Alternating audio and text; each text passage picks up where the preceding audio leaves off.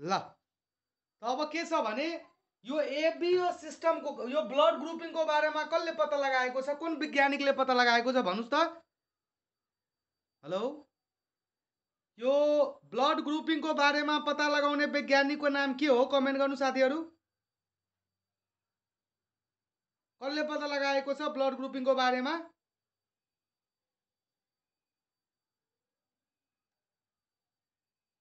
Hello, sound सुनिराख्नु भएको छ सबैजना? Karl ल्यान्डस्टेनर, very good. ब्लड ग्रुपिङको बारेमा पत्ता लगाउने वैज्ञानिकको नाम कार्ल ल्यान्डस्टेनर रहेको छ है, ठिक छ।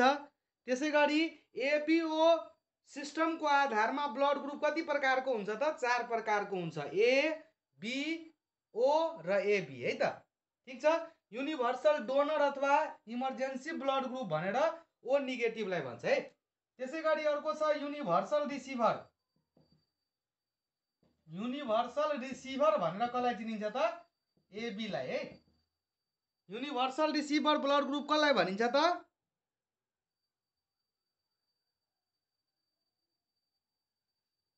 ठिक छ। युनिभर्सल रिसिभर ब्लड ग्रुप कुन हो त? एबी पोजिटिभ है, एबी हुन्छ है त। युनिभर्सल रिसिभर ब्लड ग्रुप भनेको एबी पोजिटिभ हो, ठिक छ। त्यसै गरी most blood ग्रुपिङमा blood group which is mostly found in Nepal. नेपालमा सबैभन्दा बढी कुन ब्लड ग्रुप पाइन्छ? हेर्नुस् त, नेपालमा ध्यान दिनुस् है, NEPAL ए छ, मतलब नेपालमा सबैभन्दा बढी कुन ब्लड ग्रुप पाइन्छ त? ओ के पाइन्छ त? ए पाइन्छ है। नेपालमा सबैभन्दा बढी पाइने ब्लड ग्रुप कुन हो त? ए पोजिटिभ है त। नेपालमा सबैभन्दा बढी पाइने ब्लड ग्रुप कुन हो त? ए पोजिटिभ है, ठिक छ। नेपालमा फर्मुला यसरी याद गर्नु होला, NEPAL ए भनेको नेपालमा सबभन्दा बढी ए पोजिटिभ है। त्यसै गरी अर्को वर्ल्डमा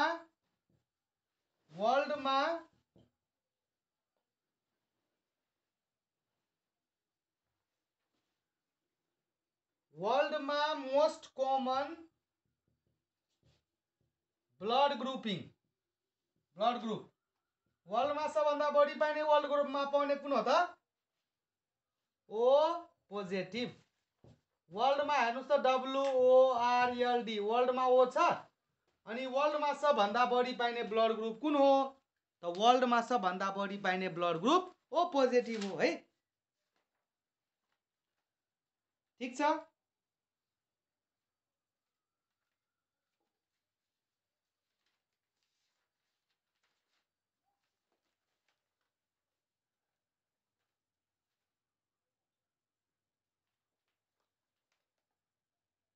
ठिक छ त। युनिभर्सल रिसिभर एबी पोजिटिभ भयो। ब्लड ग्रुपिङ नेपालमा सबभन्दा बढी ए पोजिटिभ, वर्ल्डमा सबभन्दा बढी पाइने ब्लड ग्रुपिङ भनेको ओ पोजिटिभ, के भन्छ? ओ पोजिटिभ है। मेट्छु है, भयो साथीहरू? ल,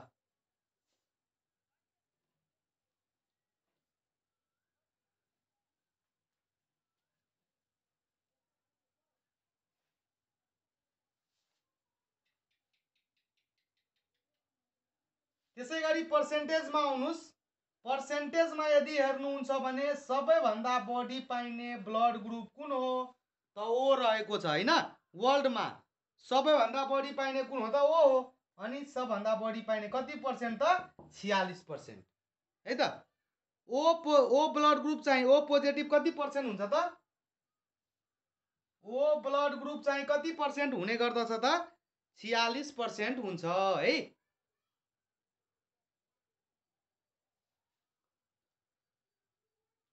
ओ ब्लड ग्रुप 46%। त्यसै गरी ए भनेको 43%। त्यसैगरी एबी भनेको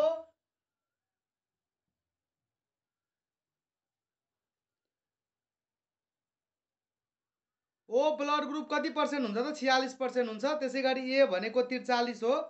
एबी भनेको बी हुन्छ है सर, बी भनेको 9%। त्यसैगरी एबी भनेको 3%।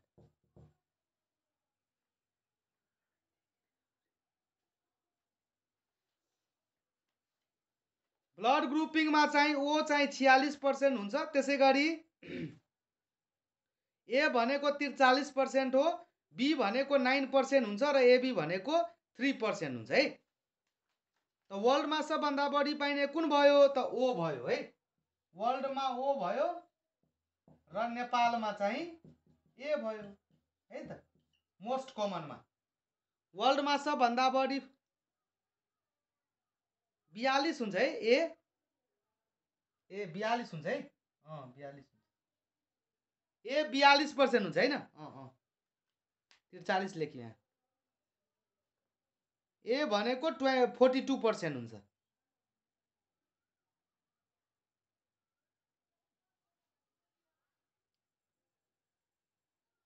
त ओ ब्लड ग्रुप 46%, ए ब्लड ग्रुप 42%, त्यसैगरी बी भनेको 9% र एबी भनेको 3% हो है। त्यसैगरी अर्को के बुझ्नु होला भने मोस्टली कुन ब्लड ग्रुपमा ग्यास्ट्रिक क्यान्सर हुन्छ। ग्यास्ट्रिक क्यान्सर हुने ब्लड ग्रुप कुन रहेको छ है त ए रहेको छ। ग्यास्ट्रिक क्यान्सर हुने भनेको स्टोमकको क्यान्सर, ग्यास्ट्रिक क्यान्सरलाई अर्को पनि नाम भन्न सकिन्छ स्टोमक क्यान्सर। स्टोमक क्यान्सर सबभन्दा बढी कुन ब्लड ग्रुपमा हुन्छ त ए मा हुन्छ है।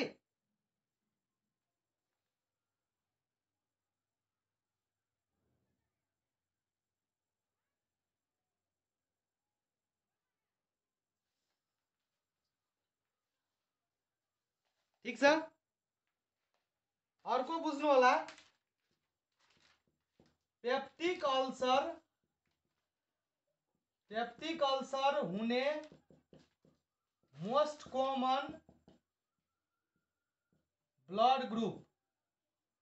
पेप्टिक अल्सर सबैभन्दा बढी कुन ब्लड ग्रुपमा हुन्छ त ओ मा हुन्छ है।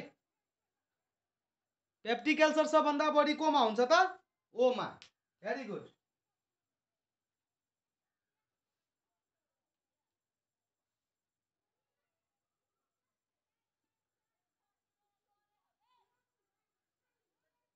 ठीक छ। त ग्यास्ट्रिक क्यान्सर सबभन्दा बढी ए मा र पेप्टिक अल्सर भनेको सबभन्दा बढी ओ मा हुन्छ। यो दुवै याद गरे एकदम स्योर हुनु होला है। एकदम भिभिआई छ पेप्टिक अल्सरमा र ग्यास्ट्रिक क्यान्सरमा। ग्यास्ट्रिक क्यान्सर ए मा हुन्छ बढी र पेप्टिक अल्सर ओ मा हुन्छ बढी है। ठीक छ। नेपालमा सबभन्दा बढी पाइने ब्लड ग्रुप कुन हो भन्नुस् त साथीहरु।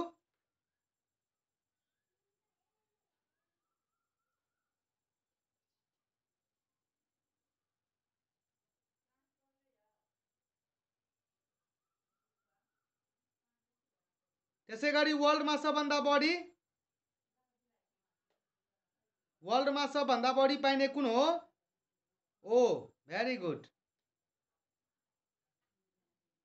संगीता कुमारी मेहताजी। ठीक छ हो।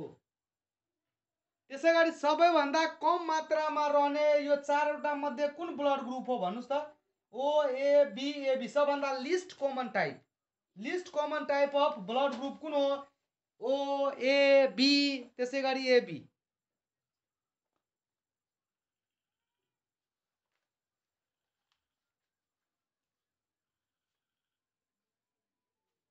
ठीक छ। एबी सबभन्दा कम।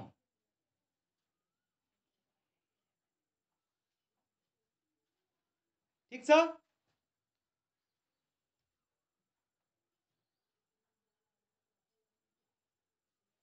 ओके ल।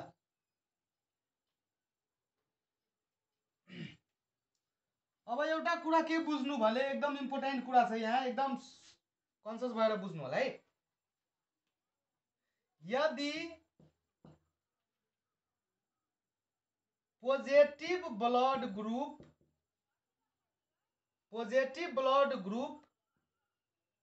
भएको पुरुषले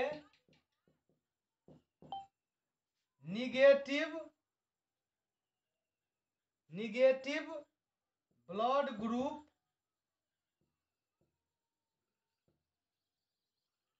भएको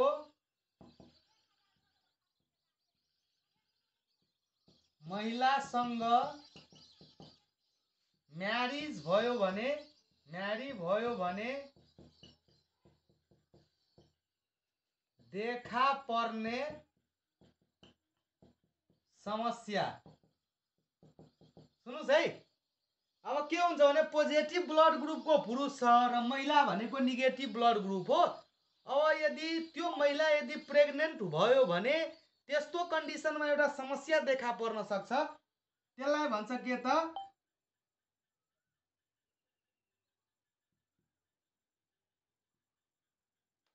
एउटा समस्या देखा पर्छ, त्यसको नाम हो हेमोलाइटिक डिजिज भन्छ है त। हेमोलाइटिक डिजिज अथवा यसैले अर्को नाम भन्छ RH इनकम्प्याटिबिलिटी। पोजिटिभ ब्लड ग्रुप भएको पुरुषले निगेटिभ ब्लड ग्रुप भएको महिलासँग बिहे भयो भने अनि डेलिभरीको समयमा यदि प्रेग्नेन्ट भयो भने त प्रेग्नेन्सीकै समयमा अथवा डेलिभरीको समयमा यो समस्या देखा पर्न सक्छ। त्यसको कारणले आमाको पनि जान जान सक्छ, बच्चा पनि फिटस पनि मर्न सक्छ। त्यसलाई भन्छ RH इनकम्प्याटिबिलिटी अथवा हेमोलाइटिक डिजिज हो। यो आरबिसीहरू मरिहाल्छ के, पुरै ड्यामेज हुन्छ।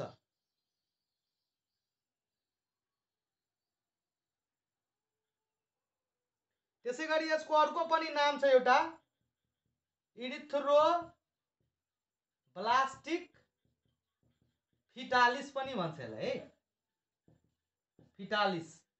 इरिथ्रोब्लास्टिक फिटालिस है त। इरिथ्रोब्लास्टिक फिटालिस पनि भनेर यसलाई चिनिन्छ है। ल अब यसको उपाय पनि केही छ है, बुझ्नुस्। पहिला यसको उपाय चाहिँ के छ भने, यो कन्डिसन भयो भने यदि पहिलो प्रेग्नेन्सी मा कम्प्लिकेसनहरू वा एबोर्सन भयो भने अथवा डेलिभरी नै भयो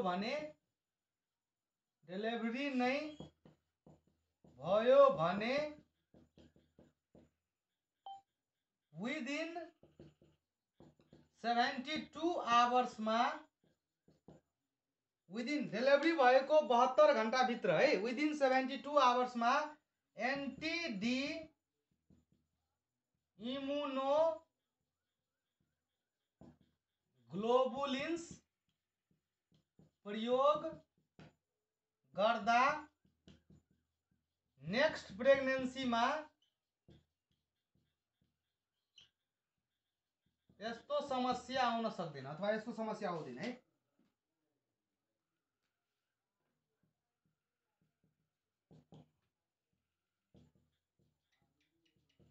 बुझ्नुभयो? यदि पहिलो प्रेग्नेन्सीमा यस्तो कम्प्लिकेसनहरू आइराखेको छ हैन, यस्तो कन्डिसनहरू छ भने डेलिभरी भयो मान्नुस् हैन, अथवा एबोर्सनै भयो हैन, डेलिभरी अथवा एबोर्सनै भयो भने त्यस्तो कन्डिसनमा के गर्नु होला भने डेलिभरी भएको अथवा एबोर्सन भएको 72 घण्टा भित्र यदि 72 घण्टा भित्र तपाईले के गर्नुभयो, विदिन 72 आवर्समा डेलिभरी भएको अथवा एबोर्सन भएको 72 घण्टा भित्र यो लगाइदिनु भयो भने नेक्स्ट प्रेग्नेन्सी जुन बस्छ त्यसमा यो समस्या चाहिँ आउँदैन फेरि। किनभने त्यसमा एन्टिबडी प्रोडक्सन, एन्टिबडी बनिहाल्छ है। एन्टी डी इम्युनोग्लोबिन दिएपछि के हुन्छ भने एन्टिबडी बन्छ यसको विरुद्धमा। यसको विरुद्धमा एन्टिबडी बन्यो भने नेक्स्ट प्रेग्नेन्सीमा चाहिँ यस्तो समस्याहरू आउँदैन। अब दिएन भने के हुन्छ, रिकरेन्ट एबोर्सन हुन्छ, बारम्बार एबोर्सन हुन सक्छ, कम्प्लिकेसनहरू आउँछ है। ठीक छ, के बुझ्नु भने यदि कुनै महिला यदि प्रेग्नेन्सी भयो, मानुस पोजिटिभ नेगेटिभ ब्लड ग्रुप छ हैन, पोजिटिभ पुरुषको पोजिटिभ महिलाको नेगेटिभ छ, यस्तो कन्डिसनमा त अब प्रेग्नेन्सीको बेलामा या त एबोर्सन हुन सक्छ या बाइ द वे मानुस एबोर्सन भएन, त्यो महिलाको डेलिभरी भयो हैन। डेलिभरी भए पछाडि पनि अब कम्प्लिकेसनहरू आउन थाल्यो अथवा एबोर्सन भएर यदि कम्प्लिकेसनहरू आउन थाल्यो भने त्यस्तो महिलालाई एबोर्सन भएको अथवा डेलिभरी भएको 72 घण्टाभित्र तपाईले एन्टी डी इम्युनोग्लोबिन लगाइदिनुहुन्छ भने नेक्स्ट प्रेग्नेन्सीमा यो समस्या रिपिट हुँदैन। तर फेरि तपाईले लगाउनु भएको छैन भने यो समस्या बारम्बार हुन्छ, आमा पनि जोखिममा, बच्चा पनि जोखिममा है, म्याटर्नल मोर्टालिटी हुन सक्छ, फिटल डेथ हुन सक्छ हैन। त्यही भएर यो रि हुन नदिनको लागि चाहिँ एन्टी डी इम्युनोग्लोबिन प्रयोग गर्न सकिन्छ है। यसको एन्टिडोट भयो यो आरएच इनकम्प्याटिबिलिटीको एन्टिडोट के हो त, एन्टी डी इम्युनोग्लोबिन है, एन्टिडोट हो यो।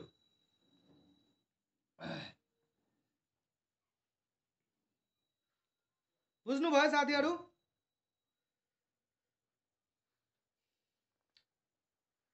कन्फ्युजन छ यसमा?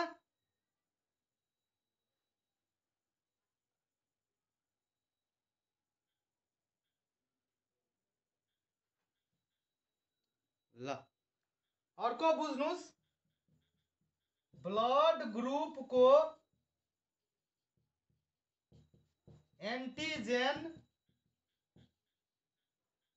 ब्लड ग्रुपिंग को एंटीजन, ब्लड ग्रुप को एंटीजन आरबीसी को सरफेस में हुन्छ। मैले अघि पनि भनेको थिए सरफेस में आरएच वाला जुन भनेको थिए नि सरफेस में हुन्छ है। ब्लड ग्रुप को जुन एंटीजन हुन्छ नि त्यो एंटीजन आरबीसी को सरफेस में हुन्छ, त्यसैले आरएच नेगेटिभ र पोजिटिभ भन्छ है।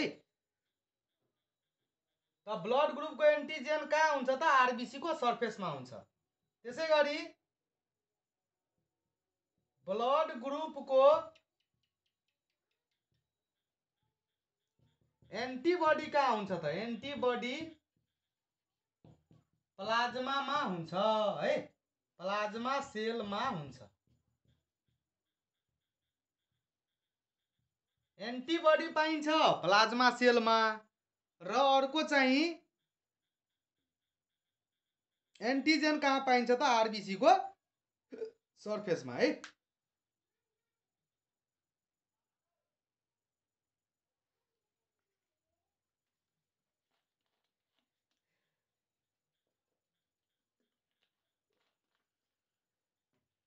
ठीक छ, ब्लड ग्रुप को एंटीजन हुन्छ आरबीसी को सरफेस में र ब्लड ग्रुप को एंटीबॉडी हुन्छ प्लाज्मा सेल में हुन्छ है। एंटीबॉडी जहिले पनि कहाँ हुन्छ त, प्लाज्मा में हुन्छ र आरबीसी को सरफेस में के हुन्छ त, एंटीजन हुन्छ है। आरएच को आधारमा चाहिँ कति प्रकारको ब्लड ग्रुपिङ हुन्छ आरएच को आधारमा,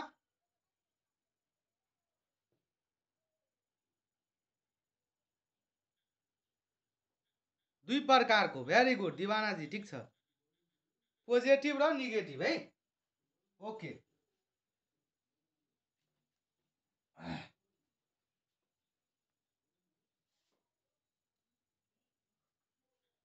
अर्को आउनुस्, 1 पिन्ट इज इक्वल टू, ल कमेन्ट गर्नु है साथीहरु, 1 पिन्ट ब्लड बराबर कति हुन्छ भन्नुस् त।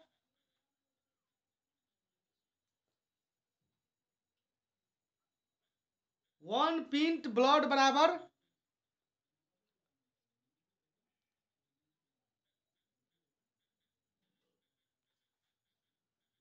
1 पिन्ट ब्लड बराबर के बुझ्नु पर्छ भने 473 ml। 473 ml एक्ज्याक्ट भयो, यो छैन भने 480 ml है। फर्स्टमा यो छैन भने यो, ठीक छ 473 473 नभएको खण्डमा 480 त्यसैगरी 1 युनिट ब्लड बराबर कति हुन्छ त 350 ml है 1 युनिट ब्लड बराबर 350 ml हुन्छ है याद गर्नु होला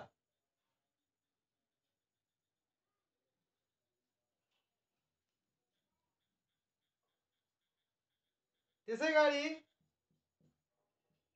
ब्लड ब्याङ्कमा ब्लड स्टोर गर्न कुन एन्टिकोगुलेन्ट्स को प्रयोग गरिन्छ कुन एन्टिकोगुलेन्ट्स को प्रयोग गरिन्छ है भन्नुस् त साथीहरु थाहा छ तपाईहरुलाई सीपीडीए भेरी गुड एकदम राम्रो वाह ठीक छ गुड नाइस भेरी गुड सीपीडीए जान्ने हुनुहुन्छ है तपाईहरु सीपीडीए हो ब्लड ब्याङ्कमा अब 35 दिनसम्म जुन ब्लडलाई स्टोर गरिन्छ त्यो कुन एन्टिकोगुलेन्ट राखेर गर्छ त सीपीडीए है ब्लड ब्याङ्कमा ब्लडलाई 35 दिन वा 5 वीक्स स्टोर गर्न सकिन्छ कति टेम्परेचरमा त टेम्परेचर कति राख्नु पर्ने हुन्छ त +2 देखि लिएर +8 डिग्री सेन्टिग्रेड है त ब्लड ब्याङ्कमा ब्लडलाई स्टोर गर्न हामी 35 दिनसम्म स्टोर गर्न सक्छौं अथवा 5 हप्ता यदि 5 हप्ता अथवा 35 दिन दिएको छैन भने त्यस्तो कन्डिसनमा 4 हप्ता लगाउनु होला है 4 हप्ता अथवा 28 दिन कति टेम्परेचरमा त +2 देखि लिएर +8 डिग्री सेन्टिग्रेडमा है त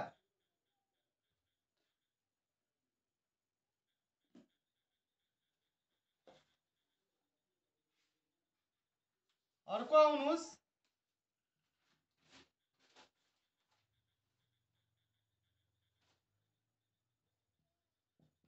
ब्लड कलेक्सन सैंपल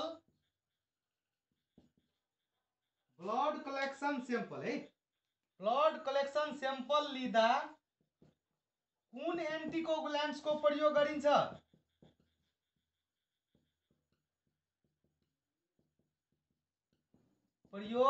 भन्नुस् त साथीहरु ब्लड कलेक्सन गर्नको लागि तपाई सैंपल जुन लिनुहुन्छ हैन जस्तै अब 1 ट्युब लिनु पर्यो अथवा 2 ml 4 ml 5 ml लिनुहुन्छ भने त्यस्तो सैंपल जाँच गर्नको लागि चाहिँ कुन को प्रयोग गरिन्छ त EDTA है कुन एन्टिकोगुलेन्ट को प्रयोग गर्छ त very good Sher Bahadur ji EDTA हो रोशन शाह भेरी गुड ठीक छ मेडिकोनिडा को लेख्नु भएको छ ट्रेड नेम हो कि क्या हो मेडिकोनिडा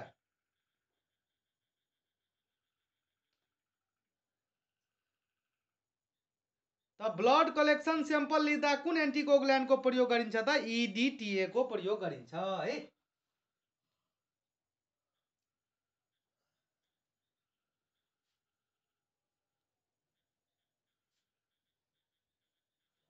त्यसैगरी अझै बुझ्नुस्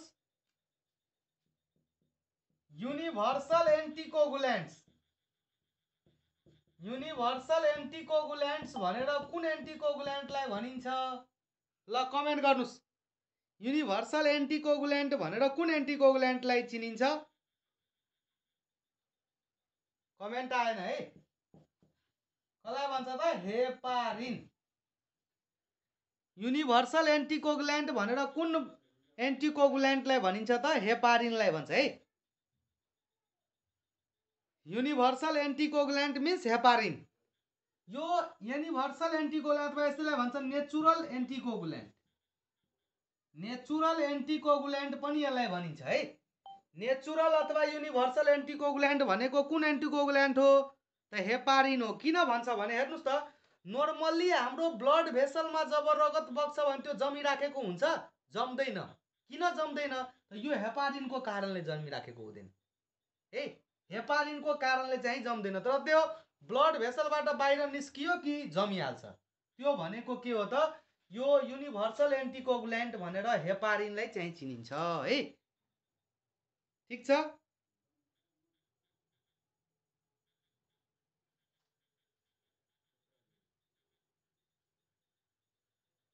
अब अर्को आउनुस्, एउटा छ हेमोफिलिया। हेमोफिलिया पनि बुझिहाल्नुस्,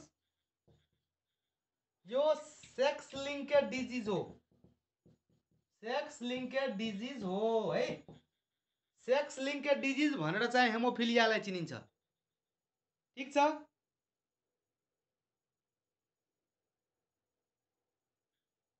हेमोफिलियालाई सेक्स लिङ्केड डिजिज भनिन्छ। त्यसै गरी यसैको अर्को नाम हो रोयल डिजिज। रोयल डिजिज पनि भन्छ यसलाई है त, रोयल डिजिज पनि भन्छ। अर्को हेमोफिलियामा के हुन्छ भने फिमेल क्यारियर हुन्छ एन्ड मेल के हुन्छ त सफरर हुन्छ है।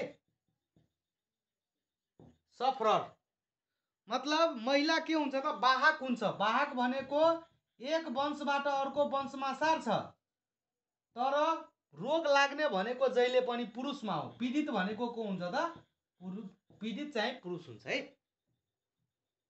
Female career and mail sufferer चाहिँ कुनमा हुन्छ, female career and mail sufferer है हेमोफिलियामा।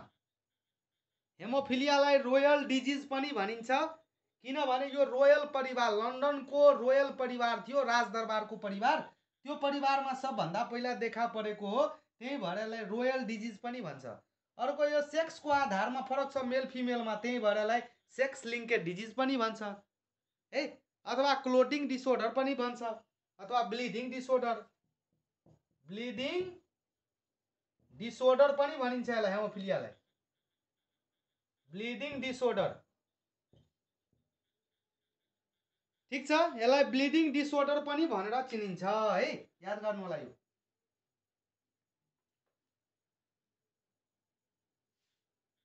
ब्लिडिङ डिसअर्डर पनि भनिन्छ हेमोफिलियालाई।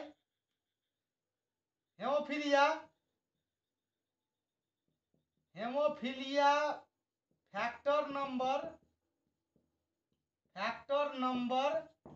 8 को कमीले हुन्छ। कति नम्बर क्लोटिङ फ्याक्टरको कमीले चाहिँ यो हुने गर्दछ भन्नुस् त, 8 नम्बरको क्लोटिङ फ्याक्टर जुन हुन्छ त्यसको कमीले यो समस्या देखा पर्ने गर्दछ है। बुझ्नुभयो। र यो जुन हेमोफिलिया 8 नम्बरको जुन कमीले हुन्छ नि त्यसलाई भन्छ हेमोफिलिया ए। हेमोफिलिया ए भन्छ है। फ्याक्टर नम्बर 8 को कमीले देखा पर्ने हेमोफिलियालाई कुन हेमोफिलिया भनिन्छ, हेमोफिलिया ए भनिन्छ। त्यसै गरी फ्याक्टर नम्बर 9 को कमीले कुन हेमोफिलिया देखा पर्छ त, हेमोफिलिया बी। हेमोफिलिया बी देखा पर्छ है। फ्याक्टर नम्बर 9 को कमीले हेमोफिलिया बी र फ्याक्टर नम्बर 8 को कमीले हेमोफिलिया ए।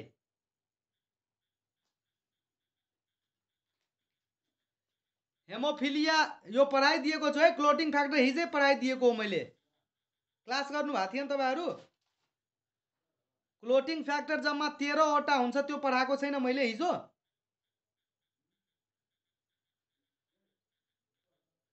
के छ साथीहरु, हिजो पढ्नु भएन, क्लास गर्नु भएन?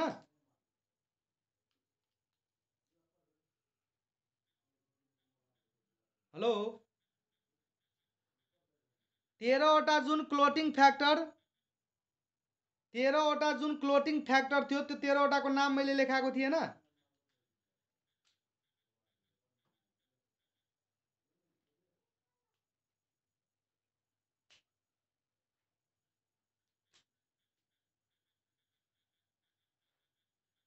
ल यो 13 11 12 लेख्न बाँकी ठिक छ। सुन्नुस् न, नोटमा मैले पठाइदिएको छु 11 12 13 नम्बर लेखिहाल्नु होला है।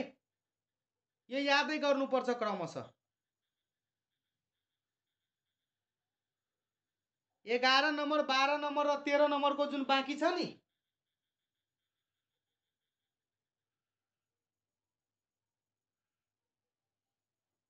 ठिक छ। 11 नम्बरको 12 नम्बरको हैन, यो के भन्छ 11 नम्बरको चाहिँ 11 नम्बरको यो प्लाज्मा थ्रोम्बोप्लास्टिन छ त्यो हुन्छ है। त्यसै गरी 12 नम्बरको क्रिसमस फ्याक्टर हो है त। त्यसै गरी 13 नम्बरको फिब्रिनोजेन स्टेबलाइजिङ फ्याक्टर हो है।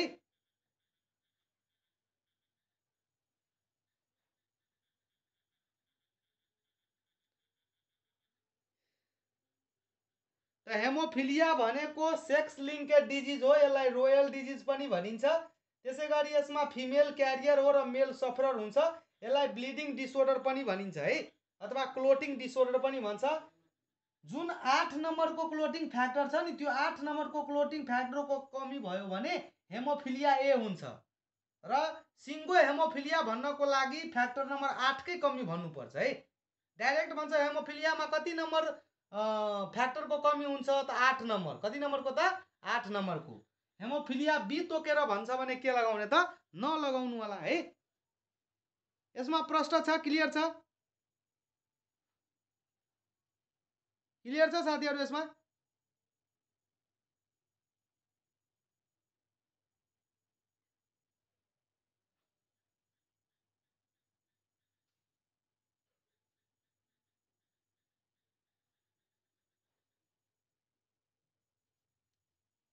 क्रिसमस फ्याक्टर 9 मा हो होइन, त्यो त हेगम्यान फ्याक्टर हो 9 नम्बरको। ल लेखिहाल्नुस् है, ल लेख्नुस्, लेखाइदिन्छु ल।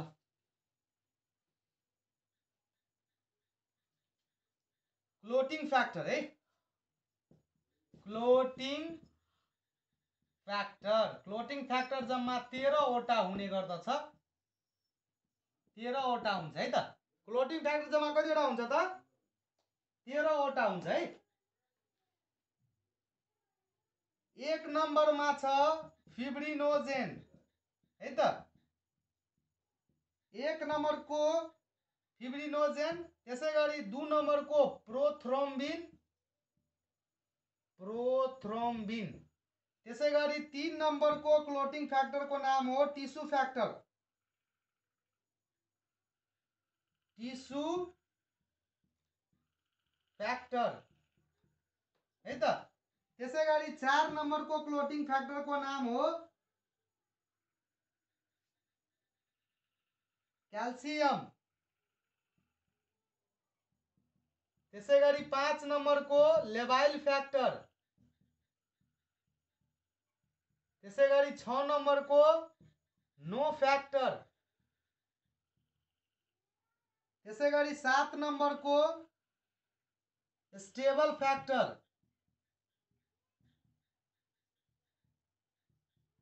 अर्को 8 नम्बरको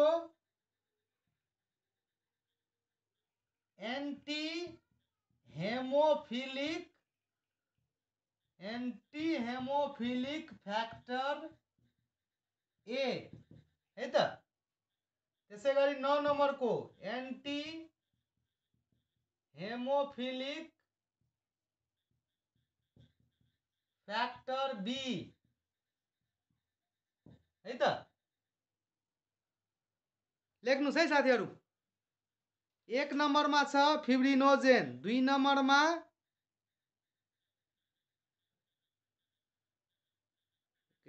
स्क्वामस इपिथेलियम है, स्क्वामस इपिथेलियम। ब्लड भेसलहरु केबाट लाइनिङ गरिएको हुन्छ त स्क्वामस इपिथेलियमबाट लाइनिङ गरिएको हुन्छ है। Blood circulates throughout the body,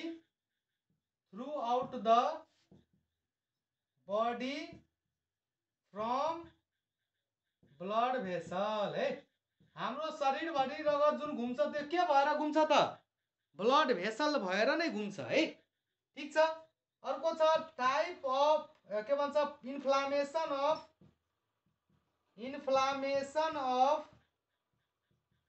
blood vessel. Blood भेसलको inflammation हुनुलाई के भनिन्छ त भास्कुलाइटिस भनिन्छ है। ब्लड भेसलको इन्फ्लामेसन हुनुलाई के भनिन्छ त भास्कुलाइटिस है।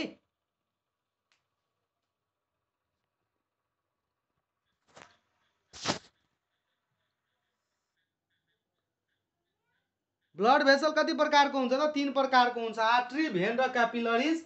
आर्टरी भन्नाले के बुझ्नु पर्छ भने आर्टरी भन्नाले blood away from the heart, हार्टबाट blood बाहिर लैजाने। अवे फ्रम द हार्ट भनेको आर्टरी हो। त्यसै गरी towards the blood towards the heart, towards the heart सोध्यो भने भेन है। टुवार्ड्स द हार्ट भन्छ भने भेन र अवे फ्रम द हार्ट सोध्यो भने आर्टरी हुन्छ है।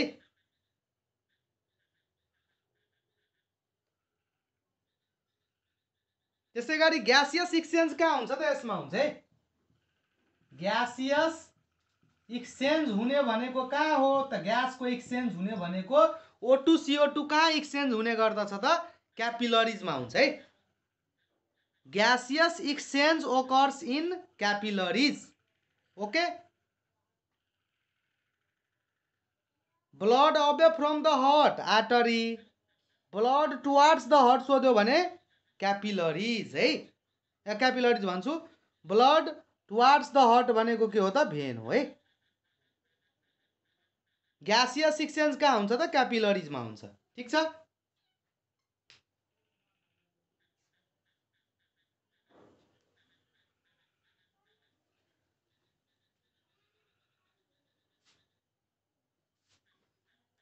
त्यसै गरी अर्को क्वेशन यहाँ नोटमा बुझ्नु होला। सबै आर्टरीले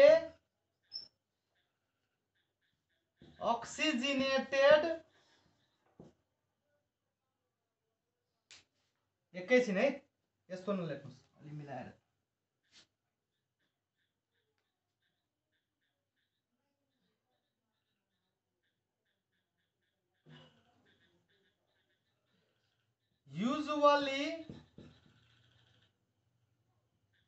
युजुअली भन्नाले प्राय है। युजुअली आर्टरीले अक्सिजिनेटेड ब्लड क्यारी गर्छ। तर प्राय हेर्नुहुन्छ भने आर्टरीले कस्तो रगत बोक्छ त शुद्ध रगत बोक्छ। तर पल्मोनरी आर्टरी त्यसै गरी अम्बिलिकल आर्टरी र अर्को ductus arteriosus foetal सर्कुलेसनमा ductus arteriosus यो तीनवटाले के गर्छ त डिअक्सिजिनेटेड ब्लड क्यारी गर्छ है। प्राय आर्टरीहरूले हाम्रो शरीरमा जति आर्टरी छ नि त्यो सबै प्राय भनेको मोस्ट अफ दी अथवा अलमोस्ट सबैभन्दा बढी आर्टरीहरूले चाहिँ अक्सिजिनेटेड ब्लड नै क्यारी गर्छ। तर कुनै कुनै आर्टरीहरू पनि छ यस्तो जसले के भयो त अशुद्ध रगत बोक्यो, डिअक्सिजिनेटेड ब्लड क्यारी गर्यो है।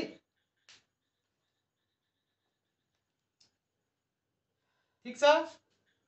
अर्को बुझ्नु होला। प्राय भेनले डिअक्सिजिनेटेड ब्लड क्यारी गर्छ। तर पल्मोनरी भेन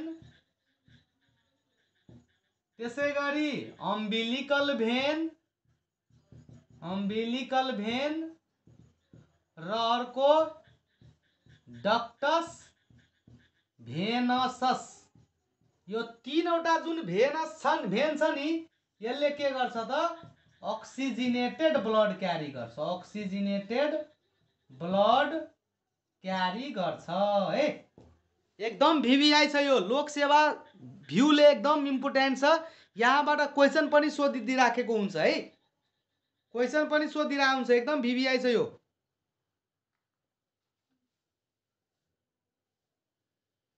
आर्ट्रीले प्राय अक्सिजनेटेड ब्लड बोक्छ। आर्ट्रीहरू जति छ नि प्राय अक्सिजनेटेड मतलब अक्सिजन क्यारी गरेको रगत मात्रै बोक्छ। तर कुनै कुनै आर्ट्रीहरू पनि यस्तो छ, मतलब यो तीनवटा आर्ट्री यस्तो छ नि हाम्रो शरीरमा, यसले यो आर्ट्री भएर पनि अशुद्ध रगत बोक्छ, डिअक्सिजनेटेड ब्लड क्यारी गर्छ। अर्को प्राय भेनहरूले चाहिँ अशुद्ध रगत बोक्छ, डिअक्सिजनेटेड ब्लड बोक्छ।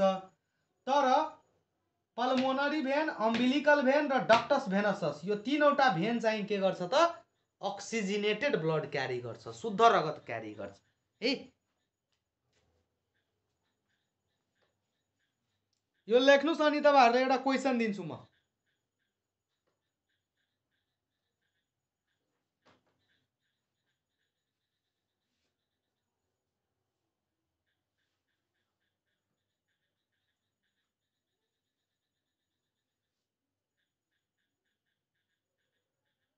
लेख्नु भयो साथीहरु?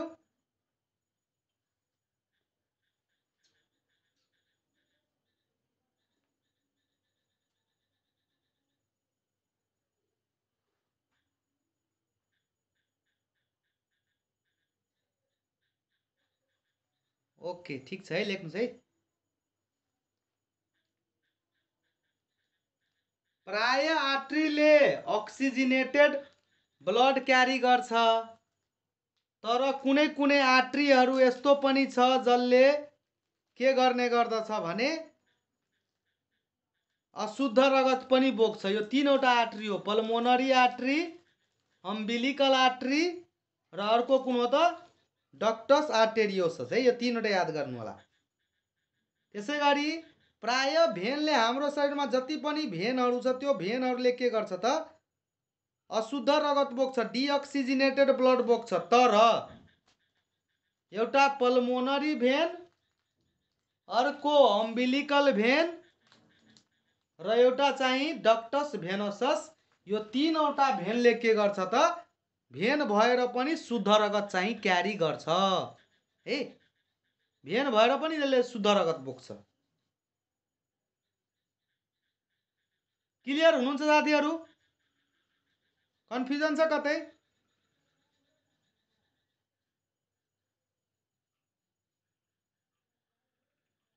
Any confusion?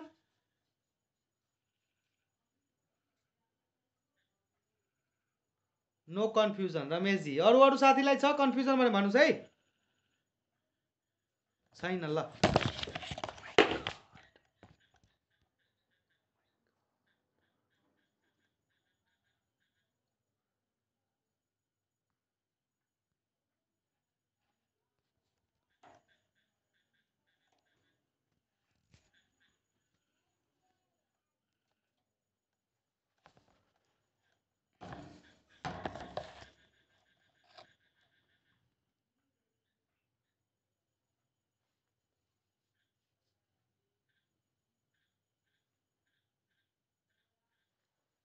ल अब क्वेशन यहाँहरुलाई म एउटा दिन्छु है त, जवाब दिनु होला सबैजना रेडी भएर है, बस्नुस्।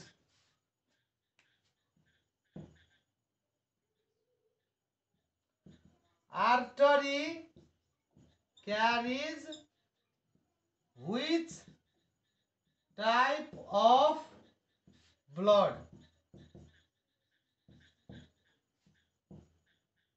Oxygenated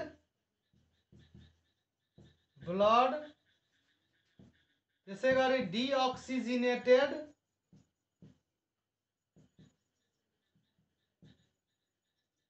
त्यसै गरी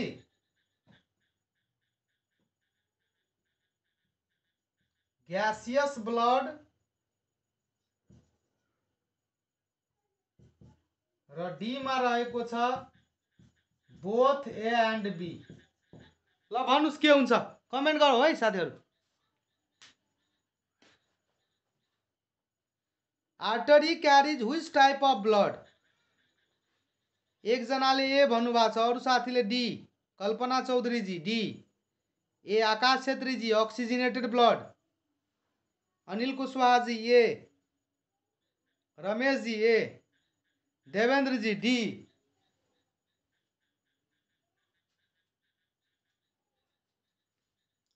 ए रमेश जी ए लेख्नु भएको छ। प्रगीता जी ए। Artery क्यारिज which type of blood? Oxygenated blood, deoxygenated blood, gaseous blood, D मा बोथ ए एंड बी। ए ममता मंडल जी ए। रविन्द्र जी ए। यसको मतलब बुझ्नु भएन। यो भन्दा अघि मैले जे कुरा भनेको थिएँ त्यो कुरा अलि कन्फ्युज हुनुहुन्छ तपाईहरु। धनसराजीले त झन्डै बी लेख्नु भएको छ। बी कसरी हुन्छ? धनसरा नेपाली जी कसरी हुन्छ बी भन्नुस् त? आर्टरीले त एउटा तरिका हुन सक्छ ऑक्सीजनेटेड, ल ठीक छ। अनि बी त डीऑक्सीजनेटेड कहाँ क्यारी गर्छ?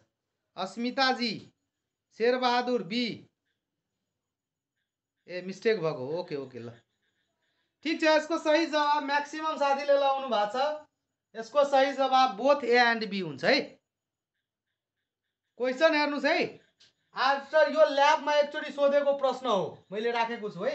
Artery क्यारिज which type of blood, मतलब आर्टरीले कस्तो रगत बोक्छ त? अघि मैले लेखाउँदाखेरि तपाईहरुलाई के भनेको थिए?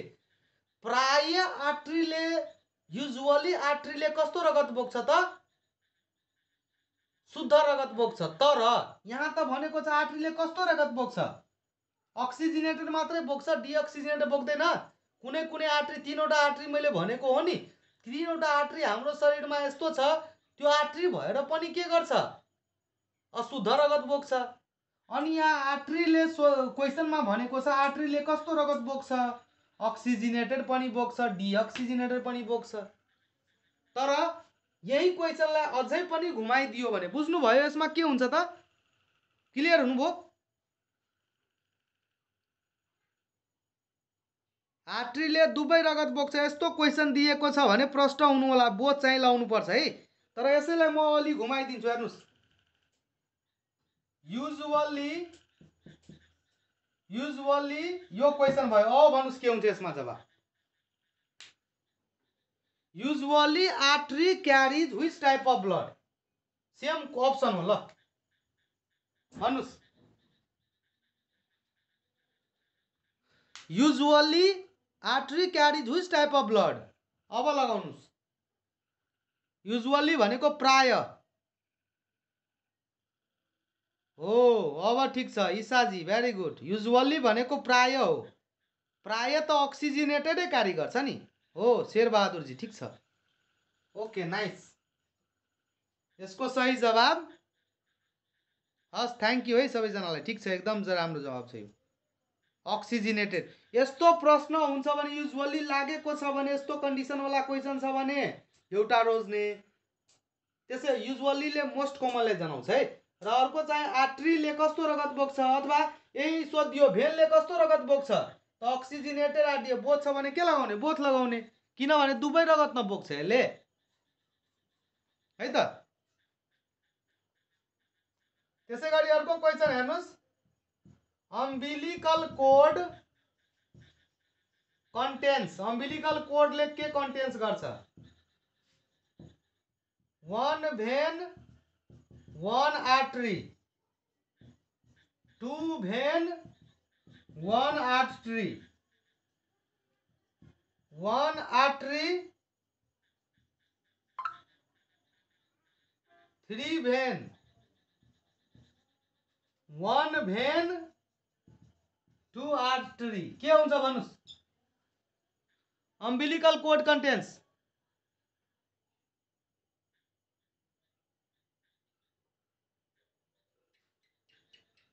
कुन अप्सन छ यो भन्नुस् त? आदित्य चौधरी जी डी लाउनु भएको छ, डी।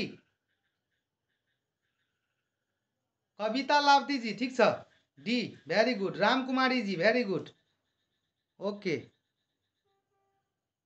राम्रो, ठिक छ। प्रियंका जी ठिक छ, very good. प्रगीता G very good. One van to artery. यो अम्बिलिकल भेनले कस्तो रगत बोक्छ, शुद्ध कि अशुद्ध रगत? अम्बिलिकल भेनले कस्तो रगत बोक्छ, शुद्ध कि अशुद्ध? अक्सिजिनेटेड कि डिअक्सिजिनेटेड? अक्सिजिनेटेड हो, ठिक छ। त्यसको सही जवाब के हुन्छ त? डी हुन्छ है। भेरी गुड, ल ठिक छ, बुझ्नु भएको छ। अम्बिलिकल कोडमा एउटा भेन र दुईटा आर्टरी हुन्छ। यो प्रश्न पनि सोधिरहेको हुन्छ है।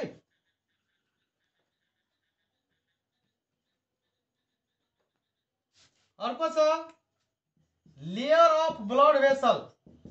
ब्लड भेसलको जम्मा कतिवटा लेयर हुन्छ भन्नुस् त? 3 लेयर हुन्छ, 3वटा पत्र हुन्छ। एउटा हुन्छ ट्युनिका एडभेन्टिसिया, त्यसैगरी ट्युनिका मेडिया र अर्को हुन्छ ट्युनिका इन्टिमा। यो भयो सबैभन्दा बाहिरको, यो भयो बिचको। मेडिया छ भने बिचको र इन्टिमा भनेको भित्रको। ब्लड भेसलमा 3वटा लेयर हुने गर्दछ, ट्युनिका एडभेन्टिसिया, ट्युनिका मेडिया र ट्युनिका इन्टिमा है त। लोक सेवामा पनि याद गर्नु होला तपाईहरु, यदि कुनै पनि अङ्गको बारेमा सोधेको छ कतिवटा लेयर छ, कुनै आइडिया छैन भने अन्तिममा 3 लगाएर आउनु होला। कुनै आइडिया छैन भने, आइडिया छ भने त ठिकै छ, आइडिया छँदै छैन अब कुन लगाउने नलगाउने भने त्यस्तो कन्डिसनमा 3 लगाएर आउनु होला। म्याक्सिमम चान्सेस हुन्छ ठिक हुने है। अर्को क्यापिलरिज सिंगल लेयर हुन्छ है।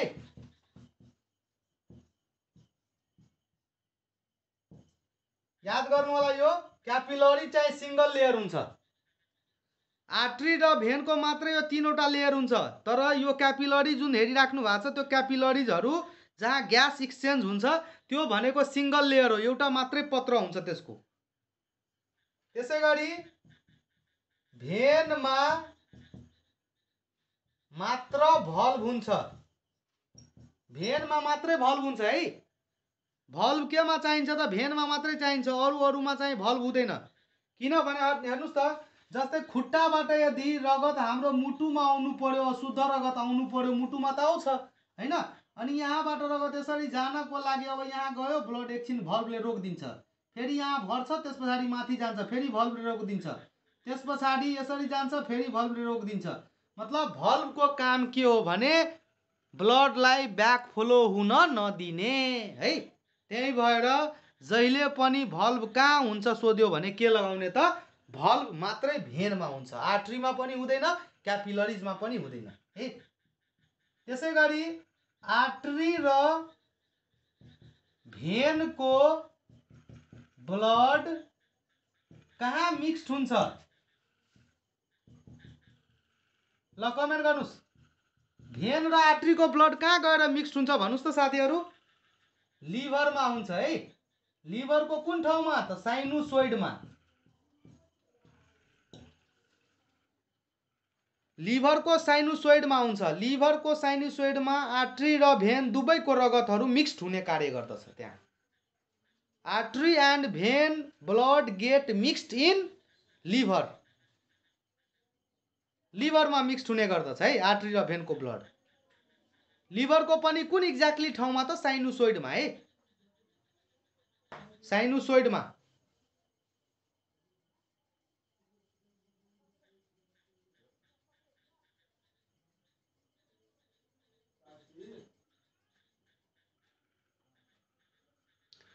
अब यहाँहरुले एउटा जवाब दिनु पर्यो, म क्वेशन दिन्छु है। यहाँ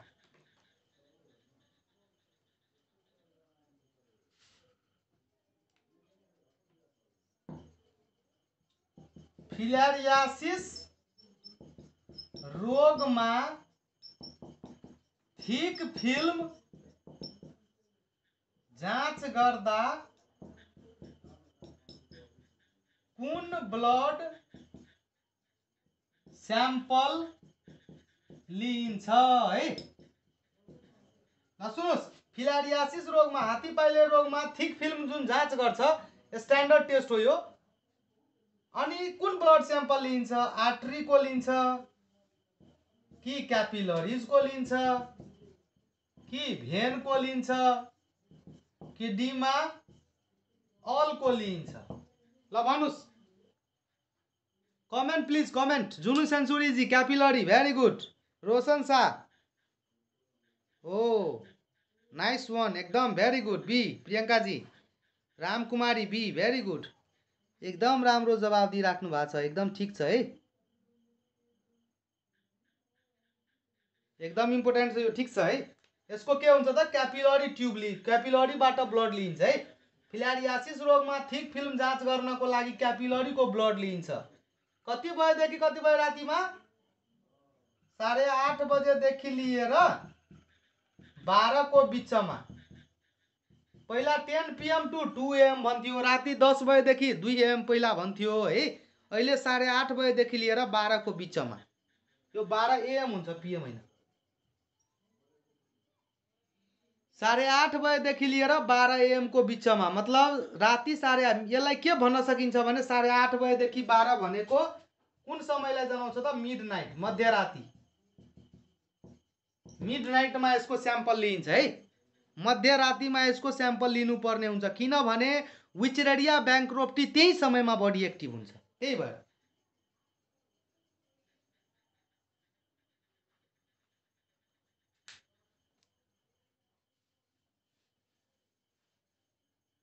बुझ्नुभयो साथीहरु? क्लियर छ? यहाँसम्ममा कतै कन्फ्युजन छ भने भन्नुस्। Any confusion?